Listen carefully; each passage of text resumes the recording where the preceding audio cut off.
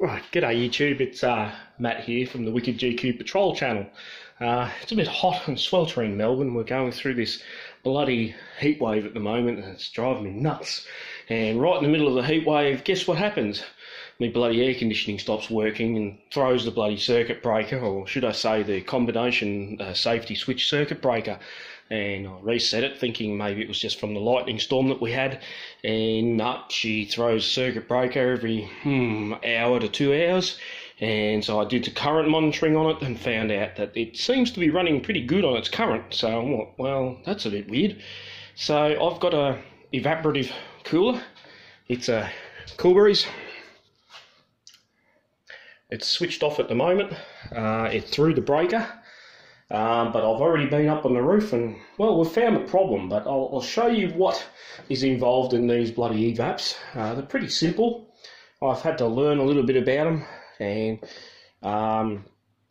anyway, so before you work on one of these bloody things, I recommend that you guys go to your switchboard and find out which circuit breaker or fuse runs the evaporative and switch it off down below. Now this switchboard's open because I didn't know which. I wanted to current monitor it below, and because it was raining I couldn't do it from above, so I decided to put my clamp meter on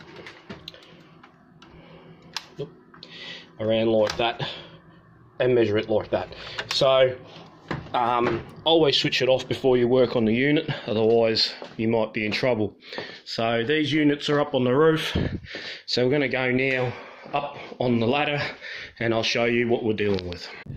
So I already said that I pulled it apart, but this is basically with the lid off. That's the fan motor there. It's a 600 watt model, this one. This is a Coolberries, and it comes out of this ghastly looking hole over here. So right here I've isolated power, as I said.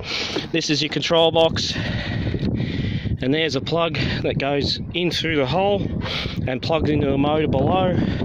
That is your float valve. This is your water inlet. So basically 240 gets sent onto there. Some models, actually this model is a 24 volts gets sent into there. It pressurizes this and lowers down and blocks the drain out. And this big fat module here is the water pump. So inside here we have the control board. It's a main control board that does the whole kit and caboodle.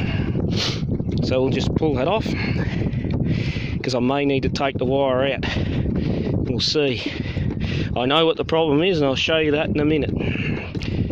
Now I'll emphasise again, make sure you turn it off and test it. So test that it's dead. This model actually, if I kick the tile out, has a plug under the tiles. You could also unplug it and that way you know you're safe. Alright, so in there is a capacitor. This one doesn't look too old. This one is a 25 microfarad and 450 volt. It sounds about right for the size of motor, and there's all your motor connections which are here. So the problem with this is that, as I was saying, it was shutting down the safety switch every few minutes or every half an hour, and just today when I turned it on again to retest it, because I was playing around inside here trying to find what was going on, and suddenly I smelt electrical burn and a lot of zapping. So I was like, okay, what's going on here? Faulty motor. I was about to go on in it. I was going to pull the motor out, find out what motor it is and order a new one. They're about $350 off the internet plus postage, but I found this. There's a ghastly plug in between, which I didn't think would be there, but there it is. And as you can see, all the goo inside there has actually burnt and melted through, and the plug is actually burning. So I reckon I could just bet my socks that that's been arcing away when it gets moist and wet, due to this thing is an evaporative and it puts water into the bottom. It fills the bottom with water and this all gets nice and wet, and the whole thing is basically 88% humidity all the time whilst it's running. So another thing we look at, if we look in this plug, those pins are quite black. So they're your brown and Hard to tell. I might be able to tell on the other plug what it is. Just bear with me because I'm just taking it easy on the roof. But you got your white, sorry, they're white and blue. And white and blue, let's see on the side of the motor if we can get. So white goes to your, no, goes through your capacitor, and blue is your neutral. So that is why it was not zapping all the time. It was only on high speed and very low speed. And low speed it needs the capacitor, and high speed would need the capacitor quite a lot as it's a fair bit under load, and startup current is high, so that's when it would also trip while starting up. So we're going to actually fix that up. We're going to get rid of the plug. We're going to join it with some fancy Wagos when I can get them out of my pocket.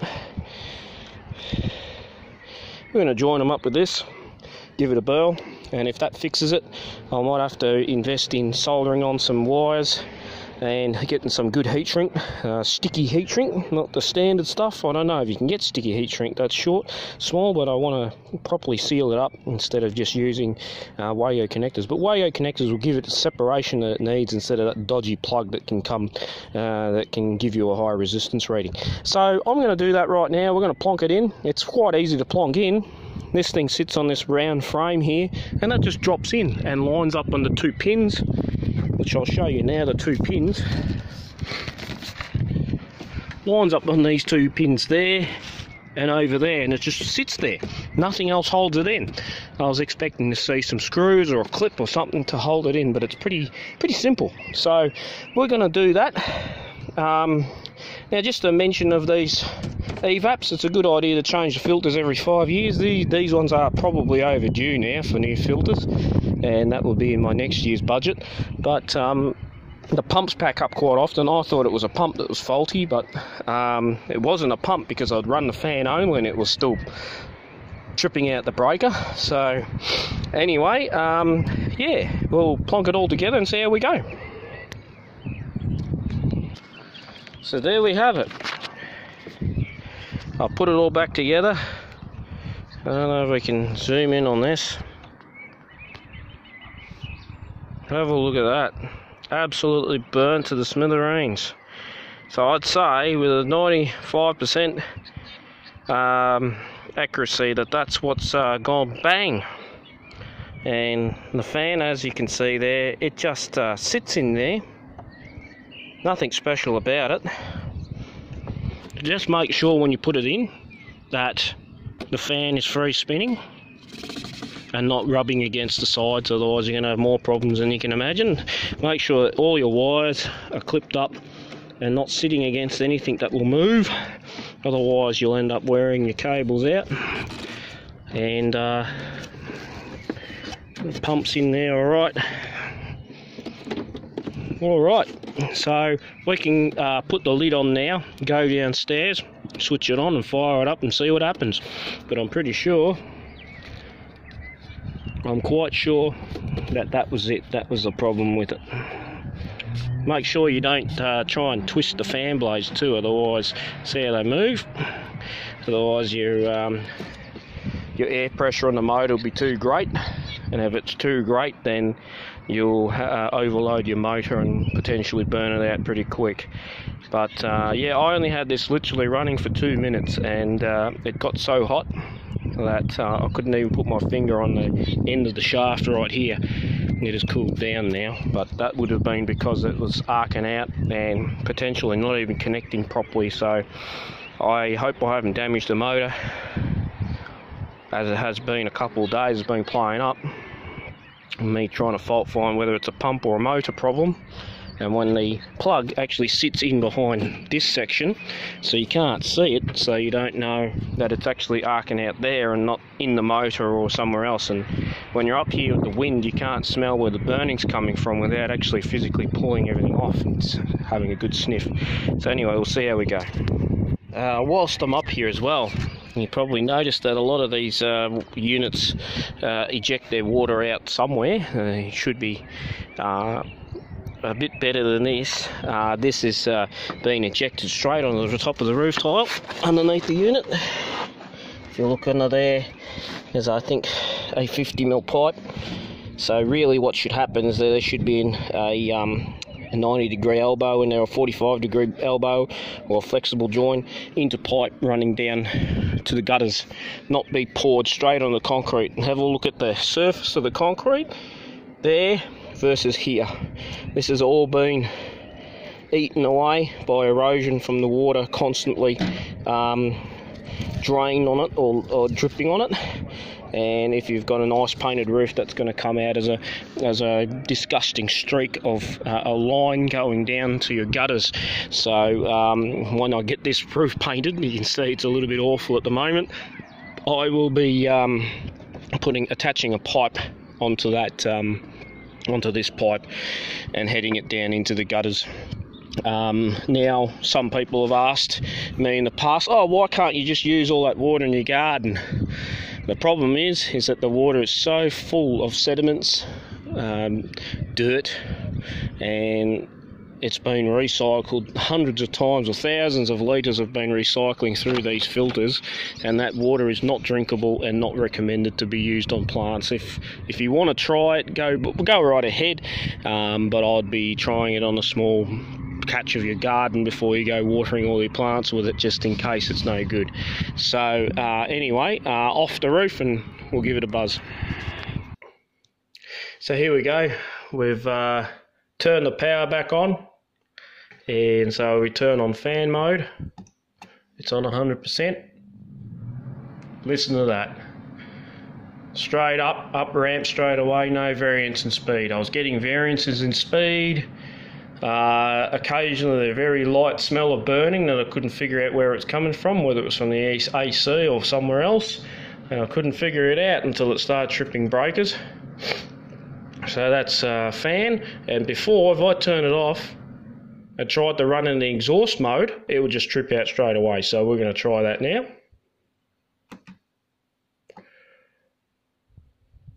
Straight up full blast. It has a little timer because it lets the fan motor totally stop before turning it back onto reverse, so it doesn't overheat the motor. But look at that, running beautifully. So we'll put it on fan mode again.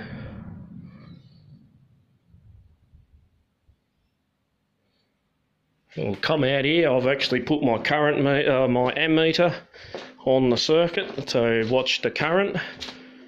So we're running at 2.4 right now. There we go, 4.4, and we're coming down 3.7, 3.8, 3.7, and it's nicely running at 3.7 amps.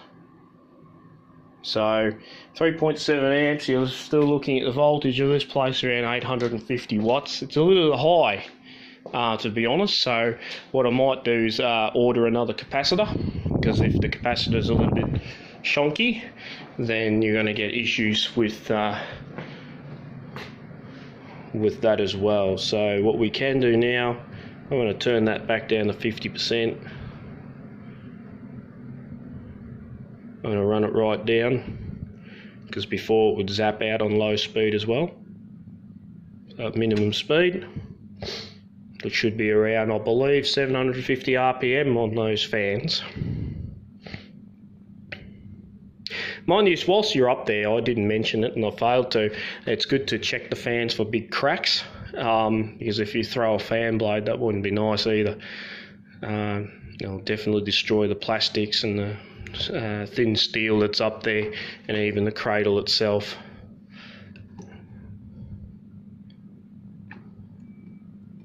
Right, I'm going to put that on 50%, and then I'm going to put it onto AC mode.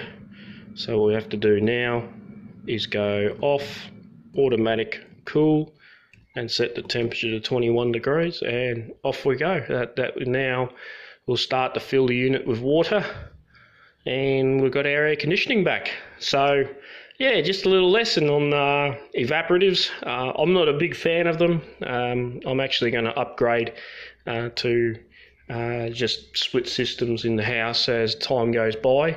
It's not recommended to leave these on 24/7, 7 days a week, because the air gets very moist. As you can see, we are sitting at 77% now, but that's around the humidity that it will run at after a good weeks of use, even on a hot day. So everything like cardboard and everything becomes moist and wet feeling, and it's just not good for you. It's not good for the house. So it's a good idea to turn them off every 3 days, let your house air out. Just run it on fan mode, even from outside air, for a good 3-4 hours, let everything dry out and then switch it back on again. But anyway, that is Matt from the Wicked GQ Patrol channel, over and out.